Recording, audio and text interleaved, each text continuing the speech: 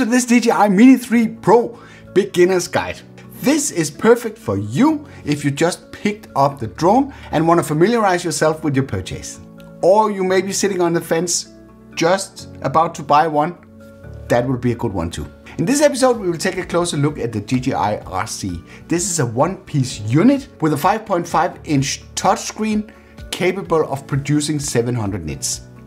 700 nits is enough for you to see what's going on the screen unless you position yourself in direct sunlight. This unit runs the Android operating system. This is, at least in my book, a huge step forward opposed to the previous solution where you had sort of the controller, where you had to put your phone either on top or below the remote control to be able to see the video feed coming from the drone. What you're getting with this one is a HD feed, 1080p up to 60 frames per second.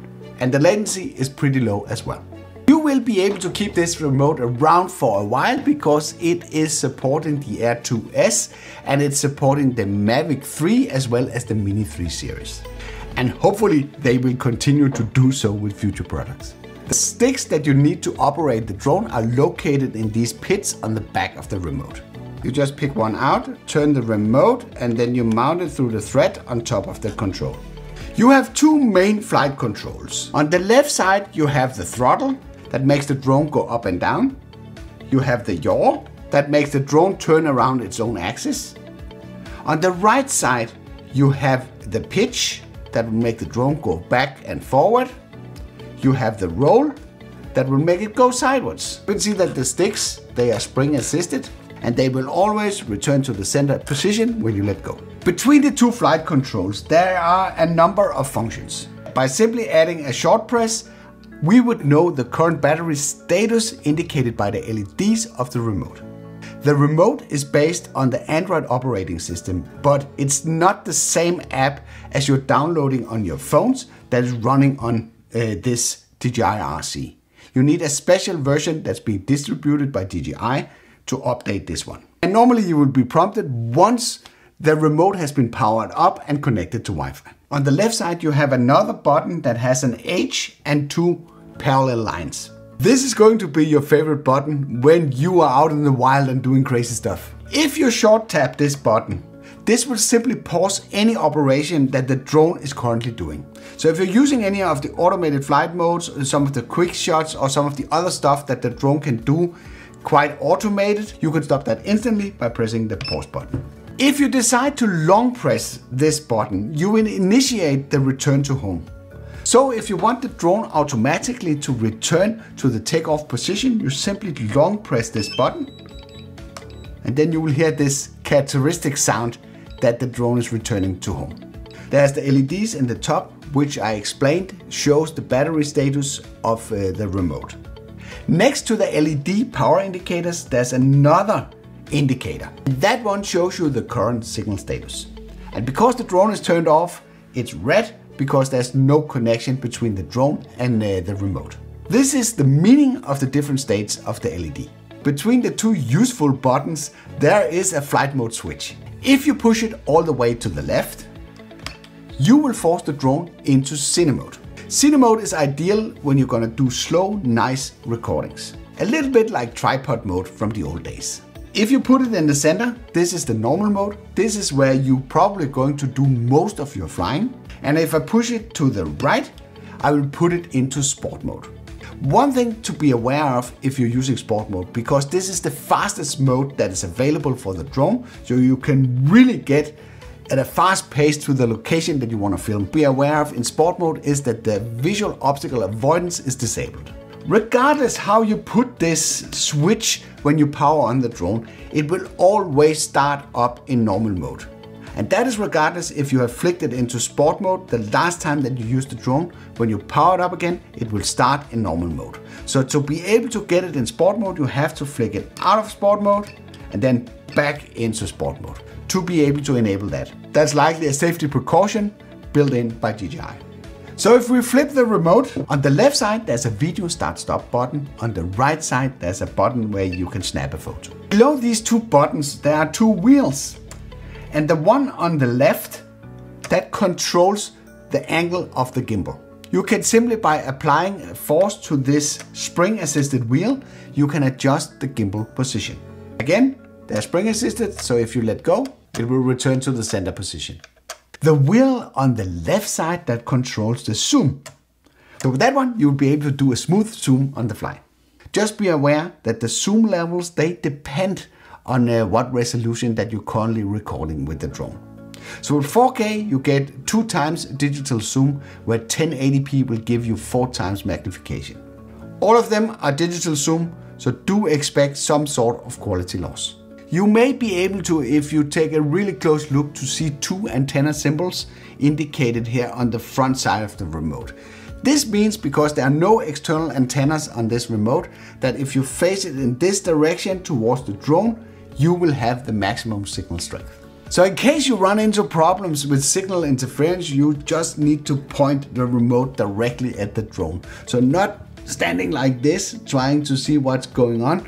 If we look at the back side of the remote, below the pit for storing the control sticks, there are 2 buttons, a C1 and a C2. The C1 is default set for the gimbal, so if you press it, you will get a 90-degree top-down shot, and if you press it again, the gimbal will return to level. The C2 is default set for turning the camera between the horizontal and the vertical recording mode. Both the C1 and C2 are customizable buttons that can be changed through the DJI Fly app interface. This is something we will look into later. In the base of the remote, there are 2 threads available for properly mounting a lanyard that will make it easier for you to sort of carry the remote when you're out and about. It's not a particularly heavy remote, this one. It's only 390 grams, but it's still a lot more than a cell phone. And having a lanyard where you can just hang it around your neck might help you in some scenarios. In the center, there's an exposed USB port that you can use for charging the remote. This will also be the port you will be using for updating the remote through the DJI Assistant 2 app. This is a desktop software that will allow you to upgrade or refresh the software that's currently running on the remote. And this USB port, you will use that as well to offload the screen recording footage from the DJI RC. The screen recording might be quite self-explanatory, but basically it records everything that happens on the screen. This is very useful, especially when you're getting back home and you have a lot of footage and you want to organize it. You sort of have a timeline of your flight, so you can very easily see when what is recorded. It's also very good in case that something happens and you want to go back and analyze the situation to find out what really went wrong. I always fly with the screen recording enabled. That might be a special case because I often use the recordings as part of my videos. But still, it's a good idea to have it enabled. Next to the exposed USB port, there is a plastic flap. And if I flip that one up, you would see there is another USB-C port that's called a host port, as well as a SD card slot. The SD card slot will allow you to plug in a SD card where you can store the screen recordings that I just mentioned, as well as offload footage from the drone that you'll be able to store on this card. I usually, because it's not very high demanding, use a 128 or maybe a 64 gigabyte SD card for that purpose. The host port next to the SD card slot, that one you can use to hook up accessories for your drone. A good example of that is the DJI mic, which you can plug directly into this one, and in this way you can get audio recordings directly onto your screen recording. This might be an expensive solution to a very simple problem, so I would recommend to use an ordinary USB microphone lapel mic for that purpose. That works equally well. I also heard rumors that you would be able to get like a data module that you'll be able to hook into this USB-C port. But I don't have any additional information about that. Maybe you know, so you can inform us. Drop a comment below. A fully charged RC will give you more than 4 hours of flight time. You should calculate around 1.5 hours of charging time if you're using a USB charger capable of delivering 3 amps. As this product is designed to be used outside, it might be useful for you to know that the operating range recommended by DJI is from -10 Celsius up to +40. So you have around 50 degrees Celsius to play around with. The listed range when you're using this type of remote, at least in the US, is 12 kilometers.